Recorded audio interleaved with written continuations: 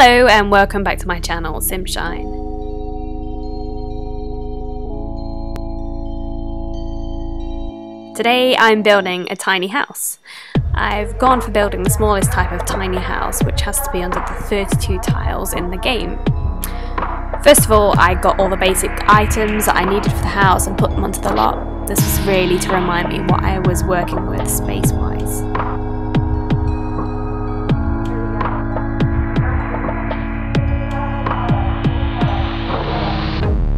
So the style of the house became very eco-style tiny home in the end. I didn't start out with this idea, this kind of developed as I was building. I am so glad that we now have ladders in the game, otherwise this build would have been very hard to try and make normal stairs work.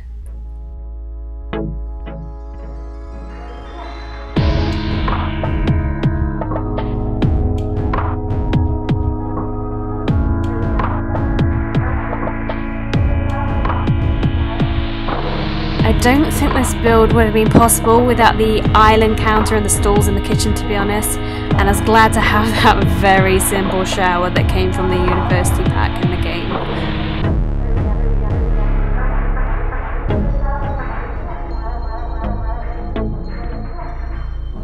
I had to keep play testing this house to make sure everything was still functional, hence why you can see my sim self from time to time trying things out in the house.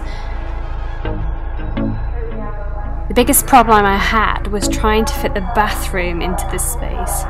Upstairs felt bigger than it actually was, and as soon as I put the bed in, there wasn't a huge amount of space left.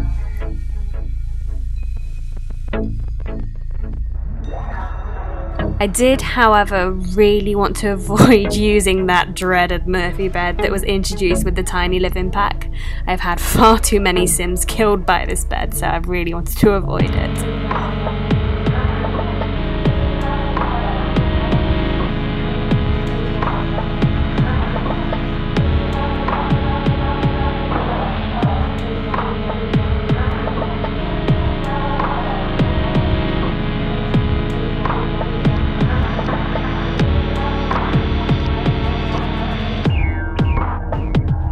I do wish we had smaller sliding doors in The Sims, or just doors that took up less of a footprint, I don't know. Particularly when it came to putting in the downstairs toilet area. Also, maybe a much smaller sink could be in the game, I don't know.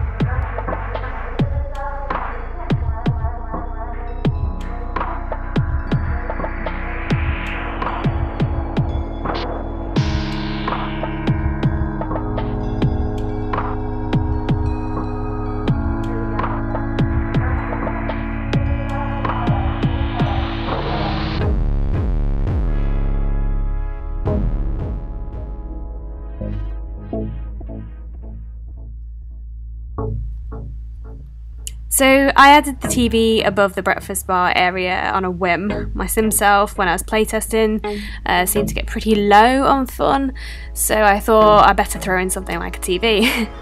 I didn't think it was gonna work where it was placed, but my sim managed to watch TV whilst eating grilled cheese. That is some life goals there. Sat on the stool, so I was super pleased about that.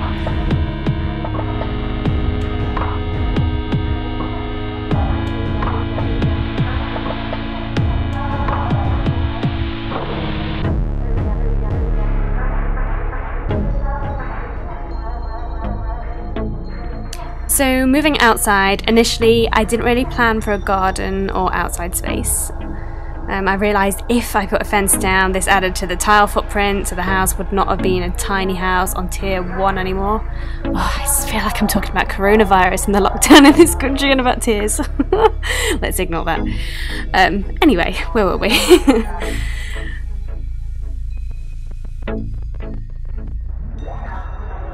So, I downloaded the Star Wars pack recently, and I'm surprised actually how much I like the items that came with it, because honestly I was expecting more sci-fi type items that I'd never really use unless I was doing a sci-fi build. So this picnic bench was another item that really surprised me from this pack, and I love these wall planters too, although they're not from the Star Wars pack. They just felt so right for this build.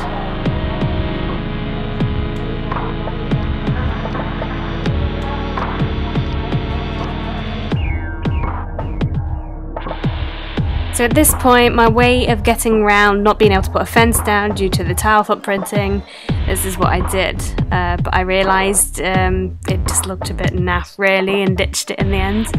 I'm glad I got rid of those lights too, because to me it just, I don't know, doesn't look right.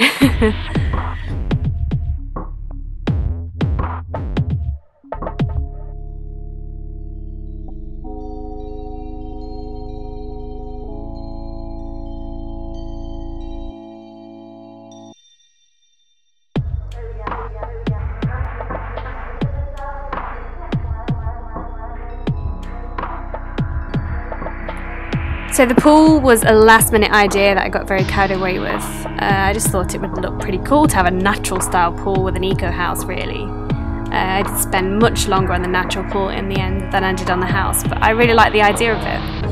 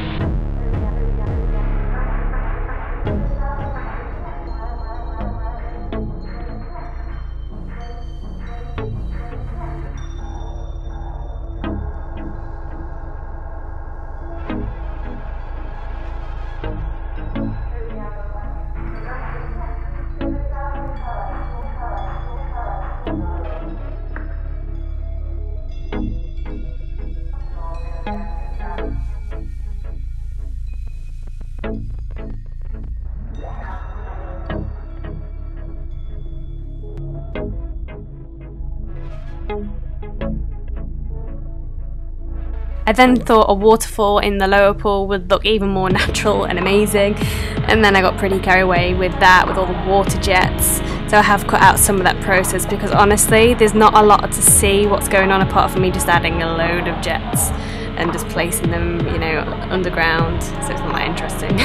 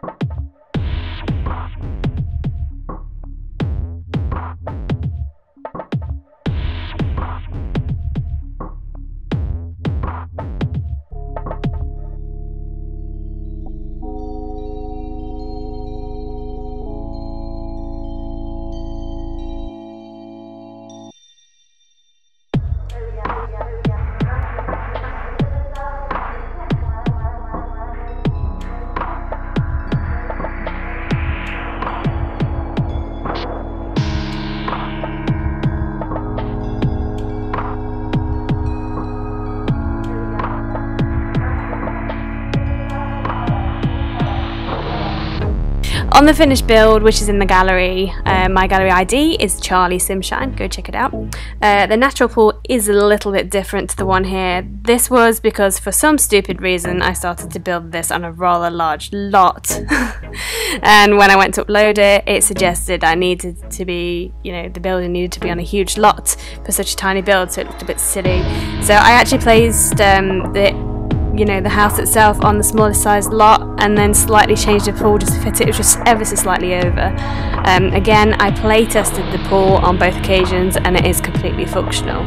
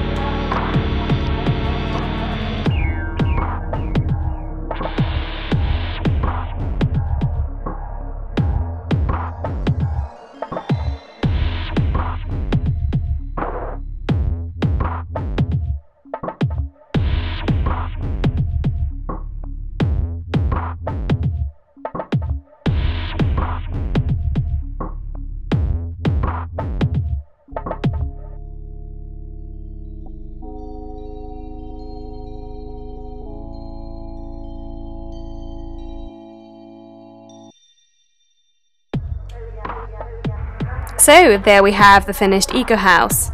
This build was much harder than I thought. Trying to fit everything in and making it functional was the hardest part and took me a lot longer than I thought it would to try and put the objects in the house in different ways and make it completely work. I'm pretty happy with the outcome though.